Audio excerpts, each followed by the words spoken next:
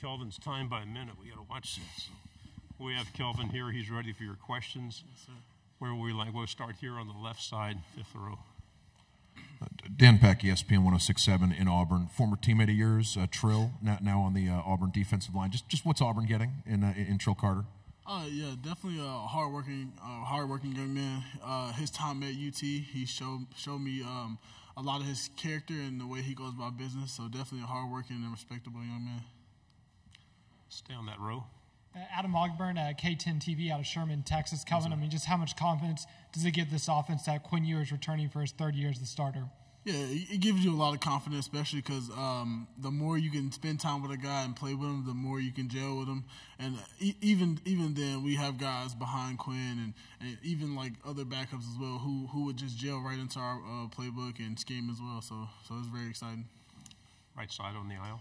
Jeff Howell, Horns 24/7. Kelvin, when you look back at your sophomore year, where did you feel like you grew the most from your freshman year? And as you kind of went through the offseason, where were some things that you felt like you really wanted to work on going into your junior year? Yeah, from freshman to sophomore year, I feel like the consistency of me being more in tune with the game. My teammate Jake Majors, he came back from a little O-line retreat, and he talked about it. He was like, "Do you like football? Do you love football? Do you live football?" I feel like I'm living football. Like, I live for football. This is what I want to do. So just me being more in tune to film, more in tune to my technique, just different things like that. And just going into this offseason, just staying consistent and just making sure I stay dominant. Left side, fourth row. Morgan Weaver with KBTX from College Station. Just coming to the SEC, that means playing A&M again. What have you heard about that rivalry, and have that game circled on the calendar this year? Yeah, I've heard a lot about the rivalry. I still, I was too young to remember Justin Tucker when he kicked the game-winning kick, but I've definitely seen highlights from it, and it's going to be a great rivalry. Going to be a great type of excitement just to keep that tradition going. We go on this side, third row. Kelvin, Carter Yates with Dave Campbell's Texas Football. Why is Texas a good fit with the SEC conference? Just us trying to come in and gain respect from our opponents. I feel like that's the biggest thing for us as of coming into a new conference, just gaining the respect and understanding that we respect them, but we want them to respect us as well. Right here on the edge. Justin Wells, Inside Texas. Good to see you, Kelvin. Yes, sir.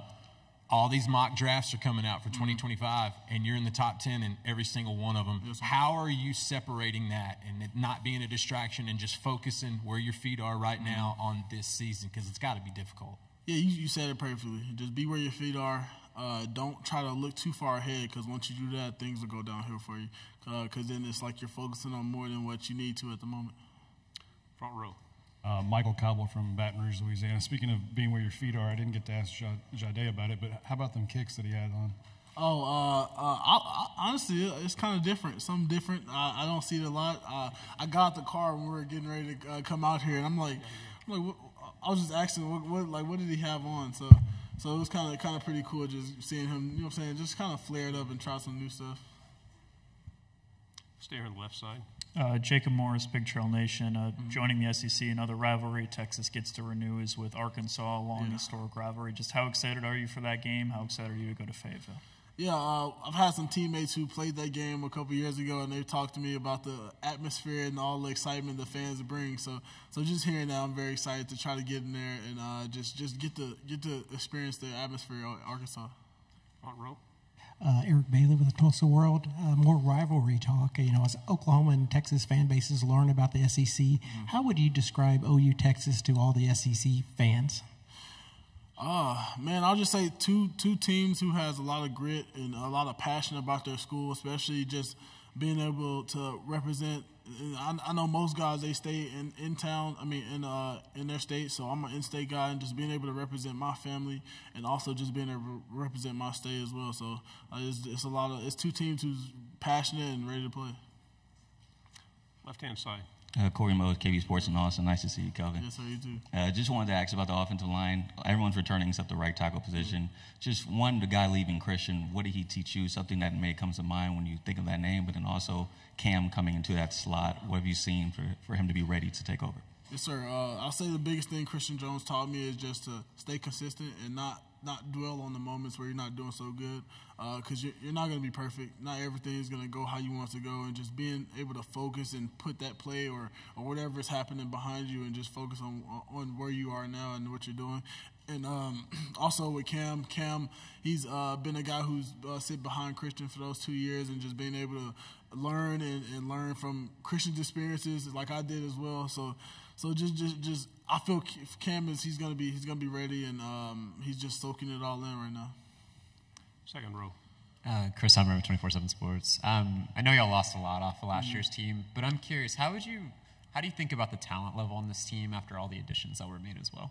Yeah, like you said, we lost some key guys on our team to the NFL, which congratulations to them. But like you said, I feel like our talent-wise is good, because when you look at the playing field while we're practicing and stuff, it's like there's no drop-off. Everybody's communicating well. Everybody's gelling well together. So I feel like we got a lot of depth on our team right now, and we're doing pretty good. Back row in the aisle. Hey, Kelvin, Adam Rosso, Spectrum News, Dallas. If you were writing a scouting report on yourself, skills, attributes, what you do well, what would it say? On myself, I'll probably say some pros. I would say good feet, good hands, willingness to learn the game, and the consistency in his technique, no matter when he's tired or when he's fresh. You had another one in the back row. Donna Conrad, 15 ABC and Bryan College Station. You guys are going to see a lot of new road venues this season. Are there any in particular you're extra excited about for the atmosphere? Nah, I got that question asked me before as well. So I'm actually excited for all of them, because in my opinion, my favorite games to play are the road games, because you kind of get that underdog feeling when you go into that stadium and nobody's wanting you to win. So I'm really excited for all of them, just to get to see and experience the fans of other teams. Two final questions on the end here. Did you talk trash to the team when you got the highest rating on the team on NCAA? No, I didn't, but they did. I definitely heard it from my teammates. I got a little stuff from my teammates. So anytime I mess up on the game, they let me hear it. Final question on the aisle. Kelvin, when in the OU game last year, when OU had that goal line stand, for you guys going forward, what changed for you guys as an O-line after that and the success you guys had late in the year with Iowa State and Tech and the last two games? What did you guys focus on to carry that momentum forward into this year after the OU game? Yeah, just asserting our dominance. I feel like in that moment we were kind of lackluster in that moment, as you could say. Seeing that as a low line is not fun. So I felt like from that moment on, we kind of understood and took it personal, which we take everything personal. We come at every game ready to play. We come at every game wanting to win. But just that moment of not being able to score on the 1 yard line, that's kind of something that's like that hit us real deep. So it kind of gave us that extra push to want to fix our mistake and actually get in the end zone in the red zone. Kelvin, good job. Thank you very much. Thank you, guys.